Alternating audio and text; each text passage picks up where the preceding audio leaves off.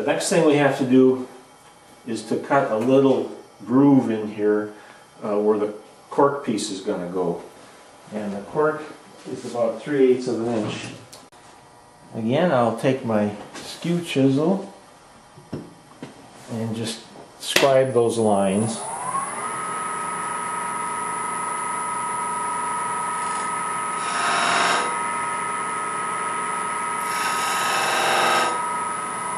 Now for this I'm going to switch to a very narrow parting tool. In fact, this is brand new. I just got it for Christmas, and I'm going to use that to cut this in. It'll give me a little better control than the big one.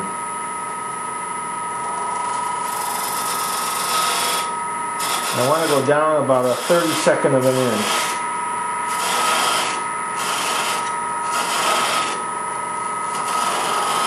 Since the cork is a 1/16 of an inch thick,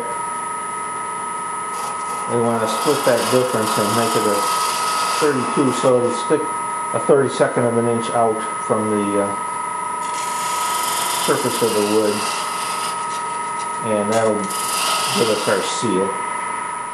Now the only thing left is to finish and shape the top part in a pleasing shape that'll go along with this. What I'm going to plan to do on this is just kind of round it off on the top and a little bit on the bottom, and that should probably be all we need for that thing. To do that, let me readjust my tool, stack it a little closer. I'm going to use my 1/4 inch spindle gouge and just round off the top and a little bit off the bottom.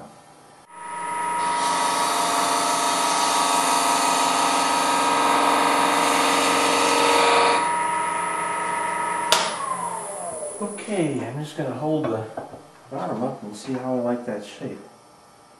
Well, I think that'll look pretty good. Now, this one is coming out much smoother than the bottom part did, so I don't think we're going to need to do the CA glue treatment on it.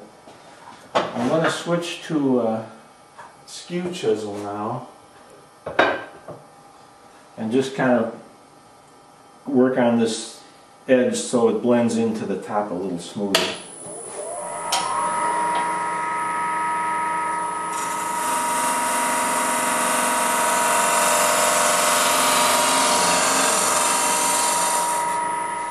Now I'm going to clean up the chips a little bit and then remove this and do a final finish on the bottom or the top.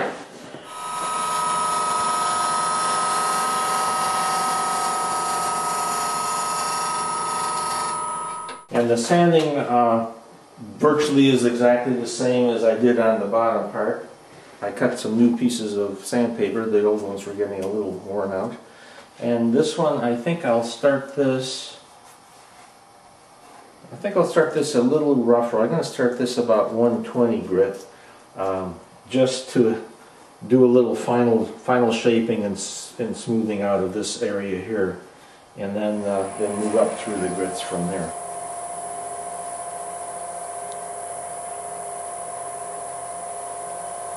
And that should do it. Rag.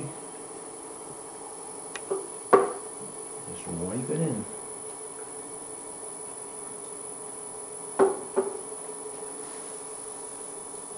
The final, I'll give it a burnishing with the paper towel.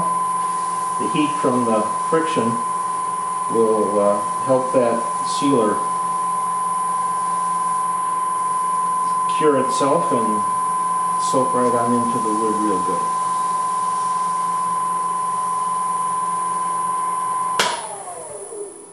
Okay, that part is done, and I'll remove it. And now the acid test, see how it fits.